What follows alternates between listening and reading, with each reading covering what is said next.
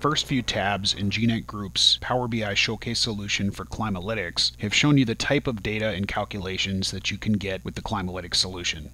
Now let's take a look at where the real value is. How do you take third-party data, mash it up with that weather data, and find out how weather and climate can impact outcomes? For this example, we're using HCUP data, the Healthcare Cost and Utilization Project from the state of Arizona, and mashing it up with Arizona temperature data. Over on the left-hand side, you can see that we have data for the years 2007 and 2006. These are real emergency room admissions. And you can see here on the list that the admission codes are all heat-related. So these are all people who ended up in the ER because they had some type of heat-related illness. Down in the bottom left, you can see that as the average temperature goes up throughout the course of each year, the number of people who go to the hospital or the emergency room with heat-related illnesses definitely spikes. Over here on the bottom right, you can also see that there is a difference based on age. Individuals in the 19 to 30-year-old age range are constituting the largest number of admissions,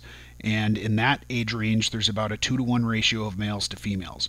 Now if you're looking at age 1 to 18, there's about a 50-50 split between males and females. So there's differences here based on both age and gender when you're trying to predict how many patients are going to come to the ER. And you can see that as it gets hotter, you will also see more patients.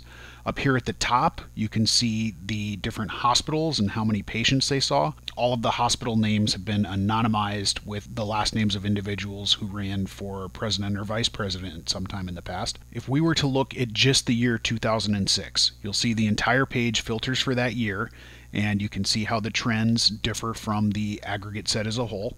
And if we were to look at just Douglas Hospital, you'll then see that the same trends we saw in the aggregate are also there, just with a lesser total volume of patients. So looking at this report, it's fairly obvious that as temperature goes up, ER admissions go up, and that there's some differences based on gender and age. But if a hospital or emergency room wanted to predict the number of admissions that they're going to have in a given week based on the weather forecast, how would they go about doing it? And that's where the final page in the showcase comes into play. Using a predictive analytic tool in Azure, which is a machine learning tool called Azure ML, the trends that we just looked at based on real ER visits and real historical temperature data were used in order to build a predictive model.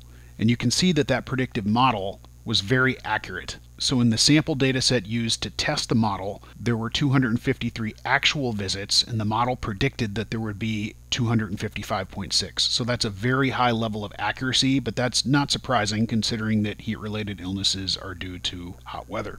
You can also see how accurate the model was in predicting the number of individuals who would be male versus female, and you can also see by age range. So for example, there was a small sample size of individuals between 71 and 80 years old, so it was not terribly accurate.